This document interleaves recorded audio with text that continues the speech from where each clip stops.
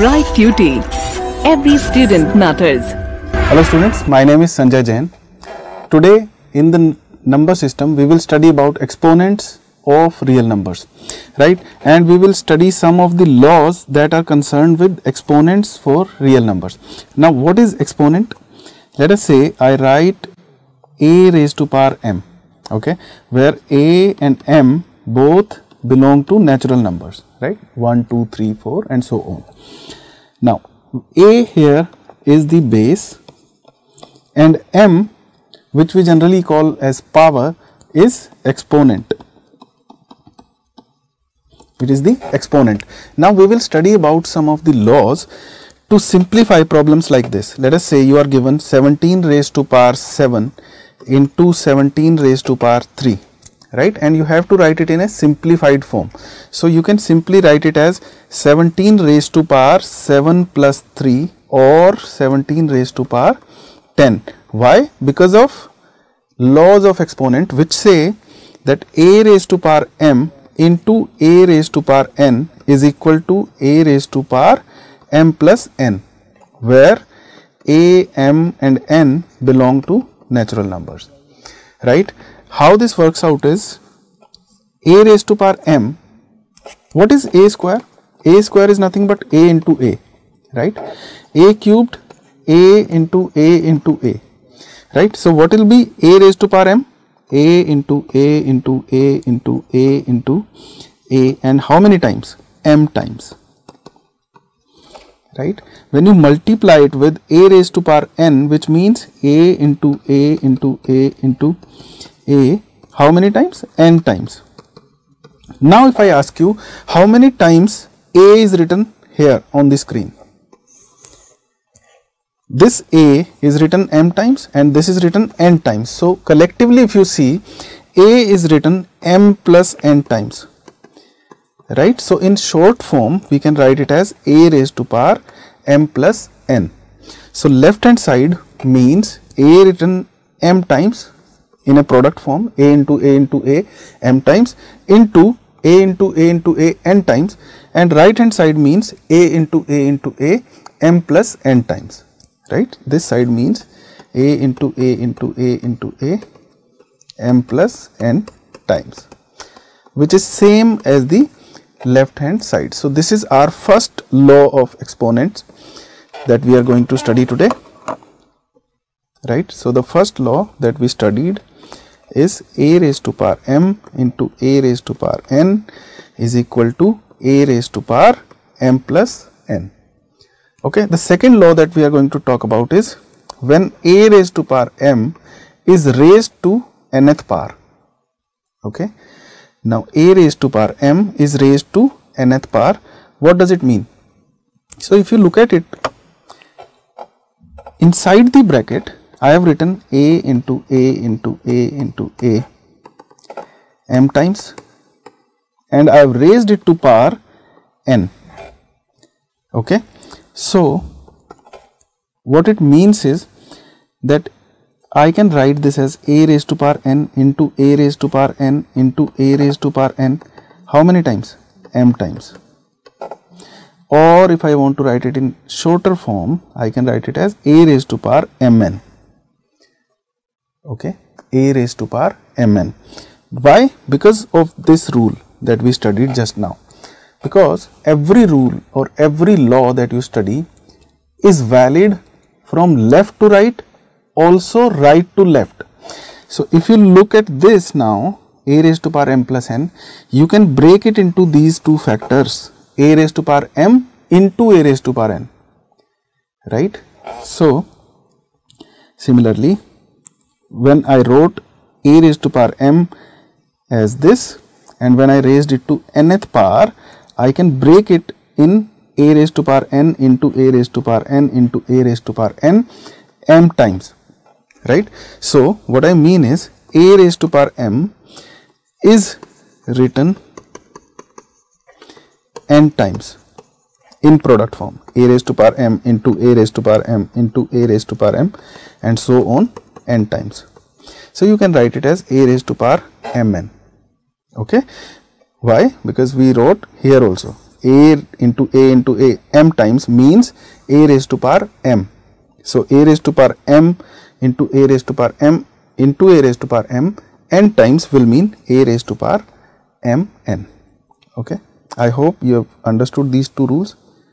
What are these two rules? Number one, a raised to power m into a raised to power n is equal to a raised to power m plus n, and the second one is a raised to power m raised to nth power can be written as a raised to power m into n. Okay, in English language or in simple language you can say when the base is same,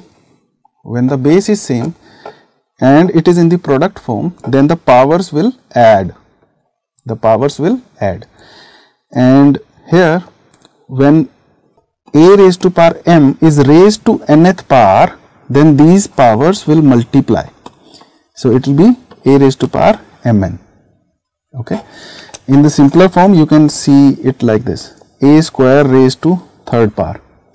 What does it mean? That a square into a square into a square. A square is multiplied 3 times.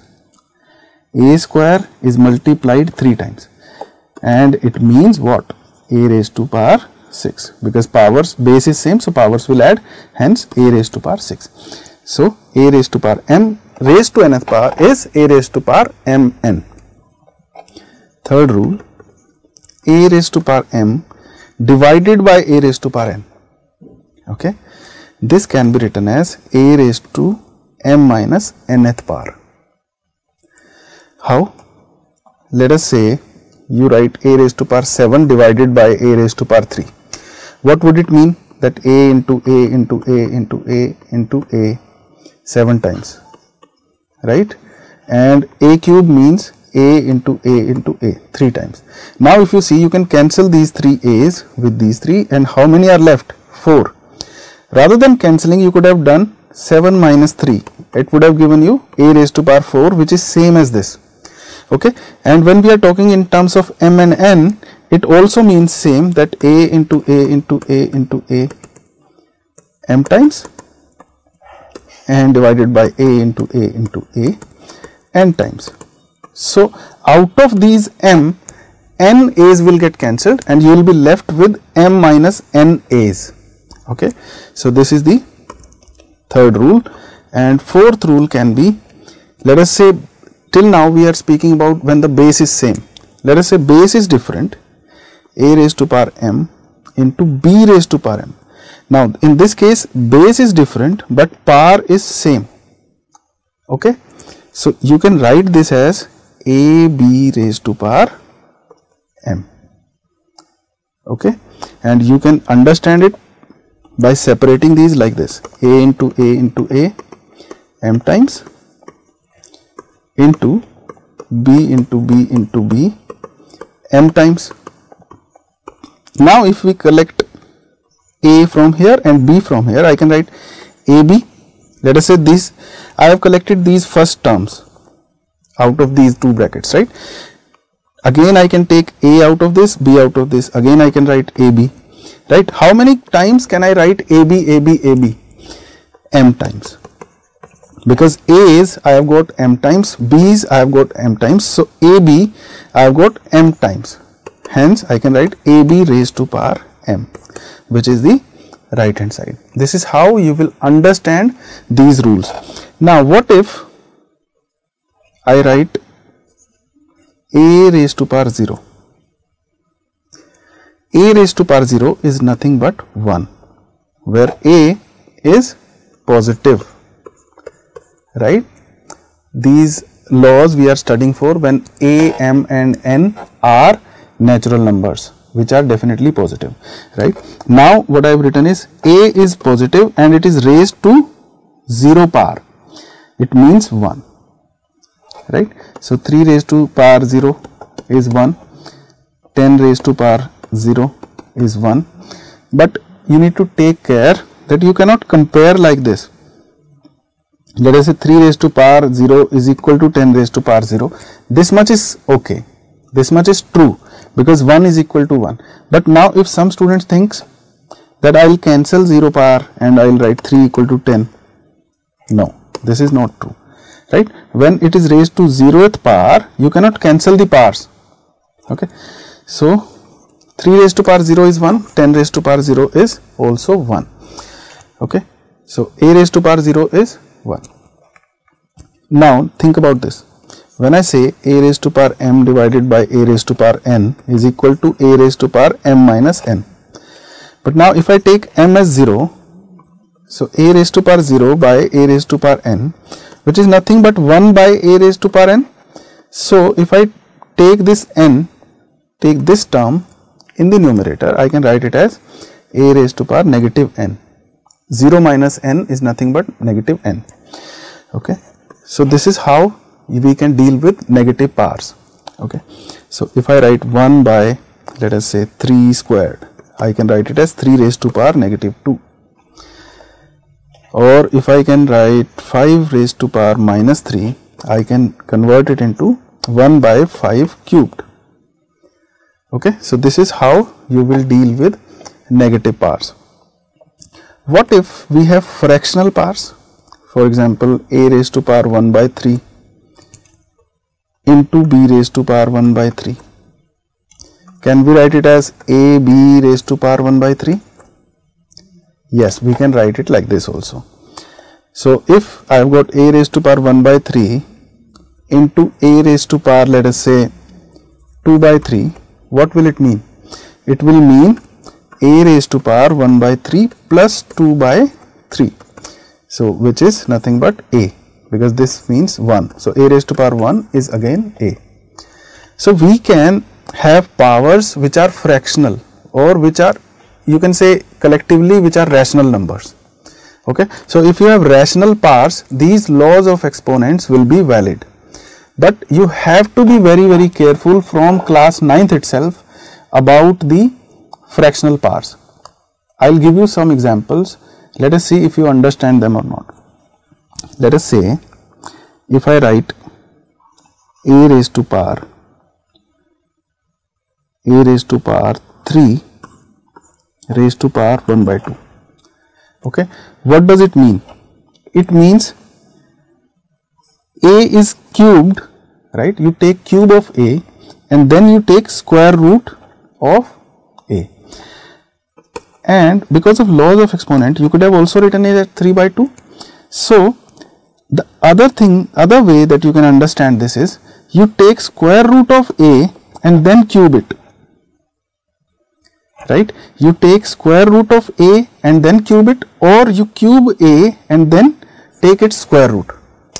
Both are same things. But now you need to take care that the base is positive real number. Right? When I say positive or negative, it definitely means it's a real number. Okay? In imaginary number, there is nothing like positive or negative. Order relations are not valid in complex numbers or imaginary numbers. Let's forget about them. We will study about these in class 11th. But when I say it is a positive number, it means it's a real number. So when a is positive, these transformations or these manipulations are valid. What if a was negative? Then the square root would not be valid, because inside the square root you can only have non-negative numbers. Non-negative numbers. For example, if I write root a, then I have to mention that a is greater than or equal to 0. Right? It is valid only if a is a non-negative number. Only then you can take square root or fourth root or sixth root. Right? Any even root for that matter you can take if a is greater than equal to 0. Okay. What if a is 0? Then you will get 0. Right? What if a is something positive? Something positive, you will get a positive result. So when you take even square root, even root for that matter, then the result will always be greater than or equal to 0. Okay. When you take even root of a number, then the result that you will get will be non-negative. Okay.